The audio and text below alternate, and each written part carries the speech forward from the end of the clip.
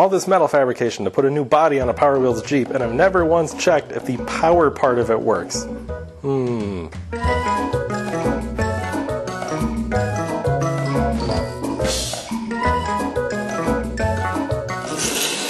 Here is what has become of the Jeep. I got these two motors. They're wired into this switch. I have an extra switch, don't know why. This plugs into the battery. Here's the gas pedal. Very simple. I've never seen if either of these work. Now these have a motor per axle here. Not axle, per wheel, whatever. The axle is just kind of freewheeling. Doesn't really do much, just holds the wheels in place. And this, I was told, works, but this doesn't. So we're going to check that. Although this, when I found it, this was in a bag in here, and the whole thing was full of, like, half full of water. So I don't know if any of it's still good, but we're going to have to find out. I was told this ran when parked, but poorly. So, you know, maybe not the best idea to start a project on one of these, but it's fine. I'll make it work. We're going to put this aside for now. Here's the thing. This plugs into a Power Wheels battery. I don't have a Power Wheels battery, at least not right now. It runs 12 volts. Car battery runs 12 volts, but I can't hook this up to a car battery in a non-janky way at the moment.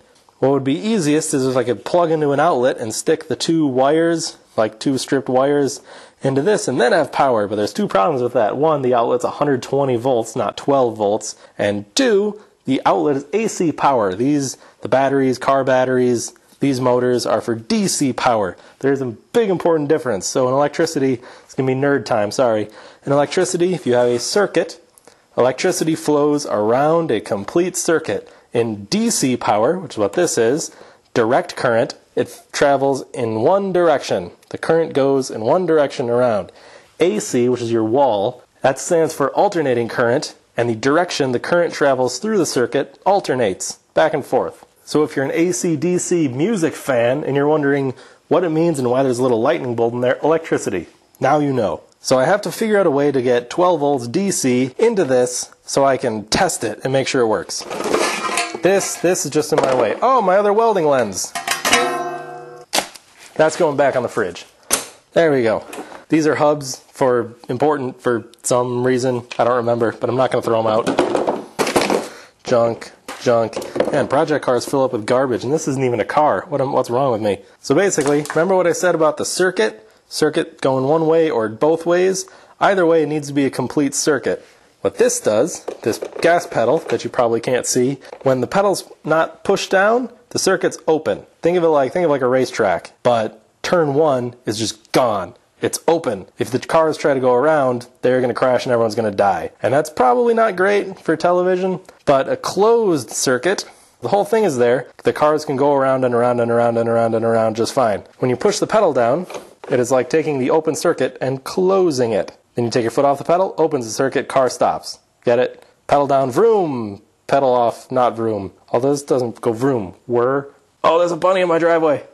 Stupid bunnies eating my peppers. Diversion. Okay, so I have a method of wiring this up to test temporarily, and I'm going to test that out now, but I'm probably going to have to mosaic this because it's not super advisable, and like all the time I say, I'm an idiot, don't do this, some idiot's going to do it. You know, there's lots of idiots. One of them's going to show up on the internet eventually. I mean, look at me. I have a YouTube channel. Can you believe that?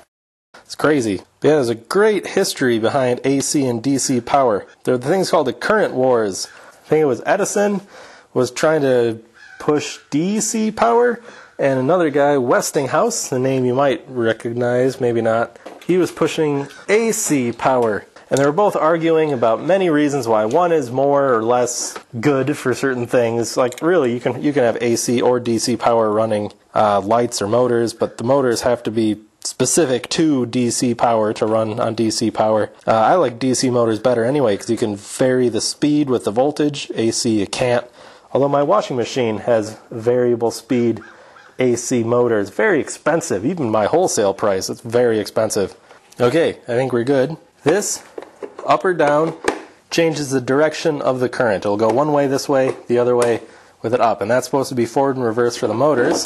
These motors here spin. There's a motor, this is the motor, this is a gearbox, and this connects to these hub things which connect to the tires and make car go. Car go! So we're going to see if they work. Okay, moment of truth. I really hope this doesn't shock me.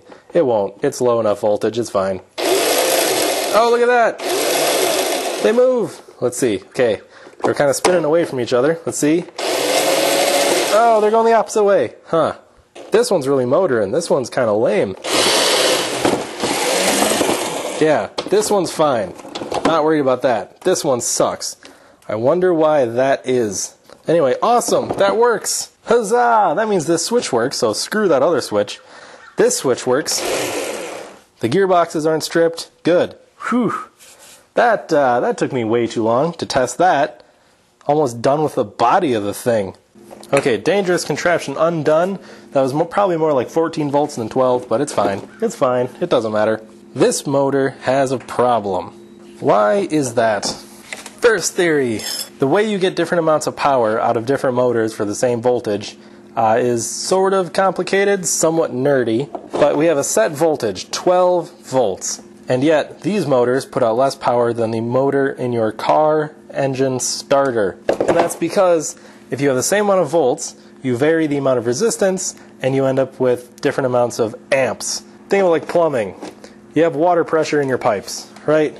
You got water pressure, whether your tap is open or not, tap, sink if you're an American, and the water pressure is just that. It's the pressure pushing on the water. That is kind of like voltage. You have a certain amount of voltage in a power line, and you hear that like higher volts sounds more impressive, more power. It's more push for the power through the wires.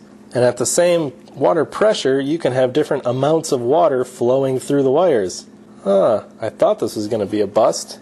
But there's a calculation called the something or another, which I may look up, where you can use 2 of the 3 volts, resistance, amps, and figure out what the third is. I'm testing the resistance of the 2 motors. That's how like a light bulb can be brighter or less bright, even though the outlet always has 120 volts. If the light bulb at 120 volts has less resistance to the flow of electricity, then more electricity flows through it, more amps, and you end up with a brighter light bulb. This is indicated by the watt number. Higher numbers of watts are higher. Yeah, no, there's definitely different resistance to these motors. Higher number of watts means brighter light. So watts is volts times amps. If anyone can follow that, this one is a higher amount of resistance. Oh, I thought that would be a bust. I thought I'd get to tear into these gearboxes.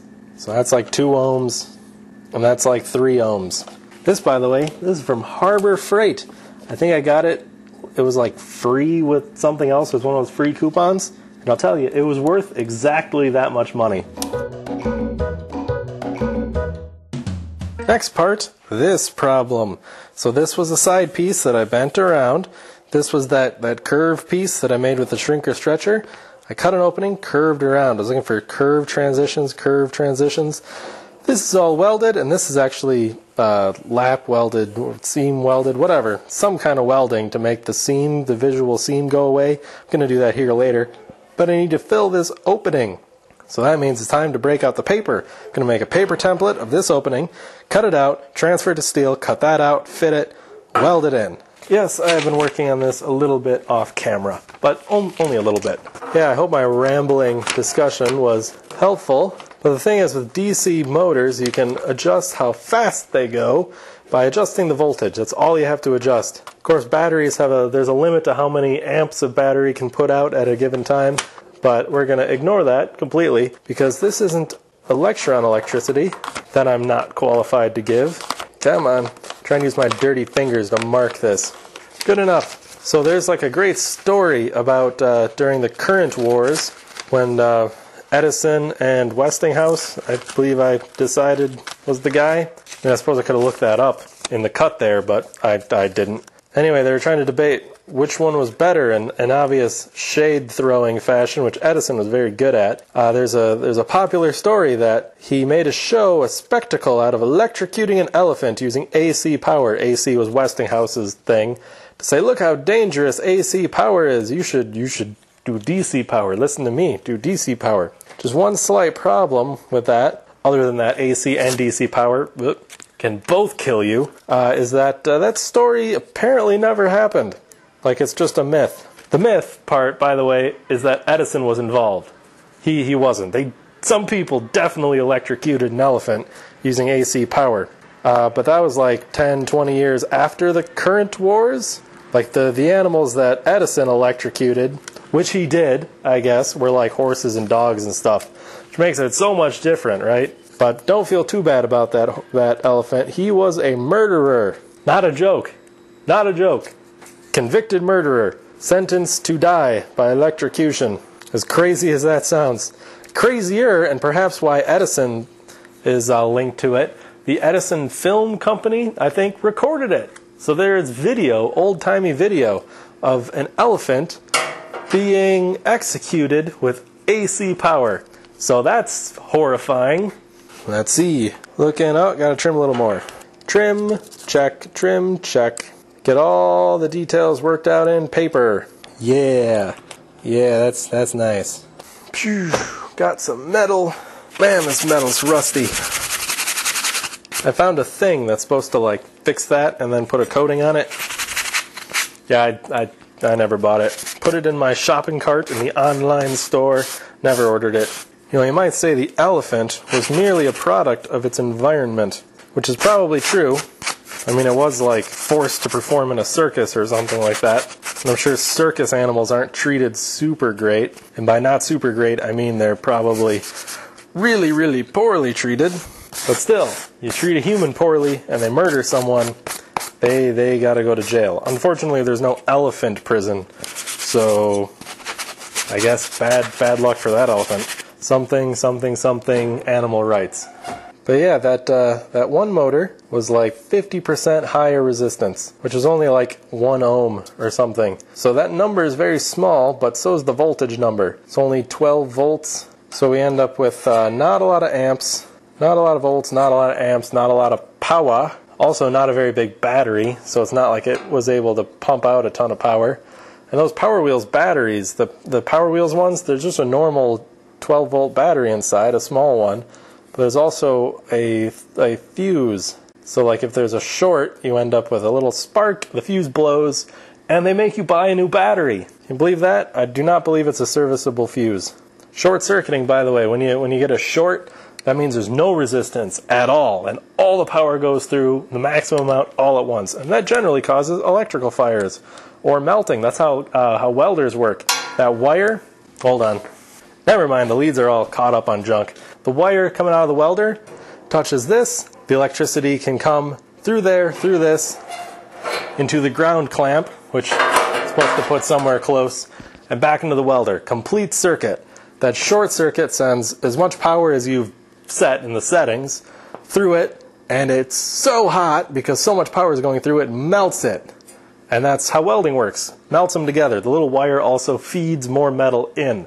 And that wire is steel, because this is steel, coated in copper. And the copper is a better conductor of electricity than steel. That's why wires are copper. So when you live really far away from the power plant, you don't have less power because the wire cuts down by adding resistance. This is way not relevant to building a PowerWheels Jeep. I'm sorry. Cut it out.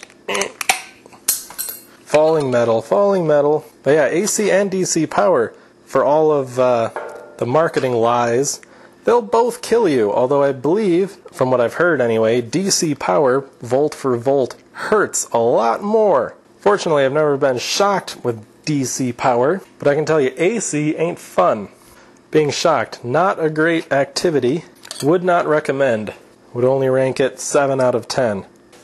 There, cut out my pattern. Gonna check it, eyeball. Little trimming is always necessary. Trimming, trimming. Oh yeah, that's looking better. Boom. I think that's good. Yeah.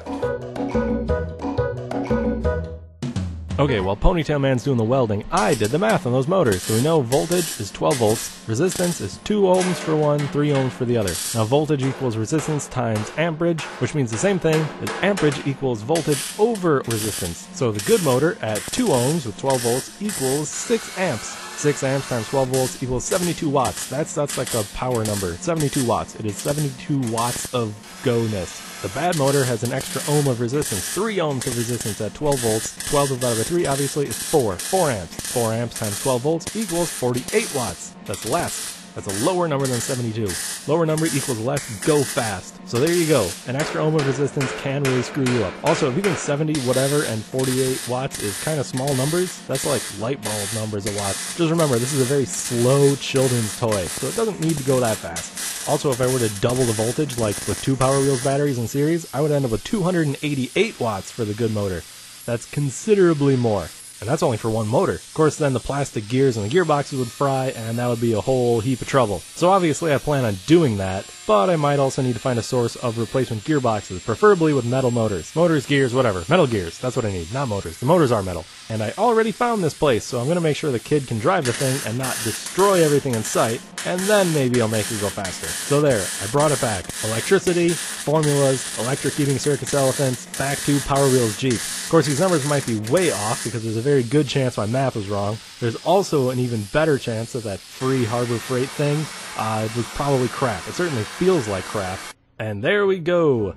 The patch isn't perfect, but it's good enough for filler. Filler and paint.